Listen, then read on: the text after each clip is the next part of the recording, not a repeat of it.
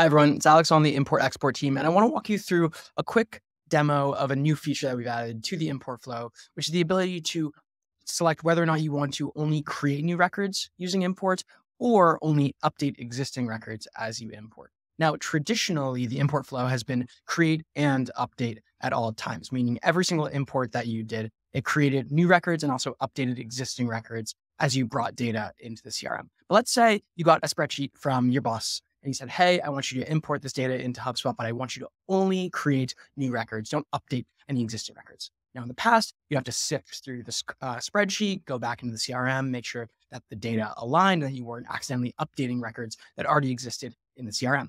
With this update, you could say, hey, I want to do a create only import and let HubSpot take care of that. Give us the responsibility of sifting through the spreadsheet, and then you just have to import the data into HubSpot. So we have this spreadsheet of records and we want to do a create only import. Now, this last record that we have highlighted here, newest individual with email address nperson@gmail.com, they already exist in the CRM. We can show you the record right here. So it's called new person. The name is different. And we have an email address nperson@gmail.com. Now, as we do this import, this create only import, we should see that we'll identify that this record already exists in the CRM, and we won't update the name to newest individual because we're able to see that this record already exists by using that unique identifier of email address to identify it. So let's go into the import flow and show you what this looks like. We're going to start the import, choose file from computer, one file, one object. We're importing context. I'm going to choose my file, grab that file, and here is where we will select what kind of import that we want to do. Now, by default, it's always going to be create and update. This is how import has always worked, and it will continue to be the default function within import. But you have the option here to say, hey, I want to only create new records as I go through my import, or the opposite, I want to only update existing records. So for this one, we're going to create new contacts only, and we'll click next.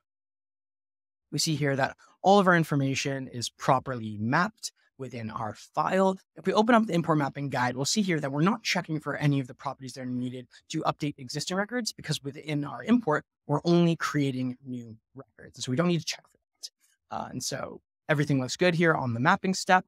Click next, say that we have permission to contact these folks, and we will finish our import. Now, what we should see here in just a moment is that we should get an error saying, hey, one of your rows was not imported because we were able to match it to an existing record. So we see here, we get an error saying that, hey, this is a create only import. If we go to our record for new person, we should see that if we refresh page,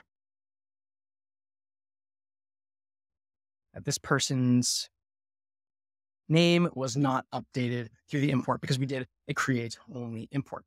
Now, one more thing I want to show you. Let's say you wanted to do a multi-object import into the CRM. So you wanted to update existing deals while creating new contacts. Well, with this update, you can do that. You can say, hey, I want to update one object and I want to only create for the other object. So I'm going to go in, start an import, file from computer. Still doing a one file import, but I'm going to do multiple objects this time. I'm going to say contacts and deals.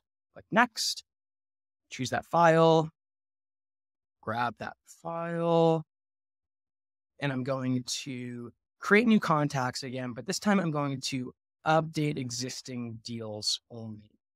When we click next, we'll see that in the mapping guide, we are appropriately checking for the correct information so that we can create new contacts while only updating existing deals. The rest of your import will work exactly the same. Thank you so much for checking this out. Let me know if you have any questions. Thanks for watching.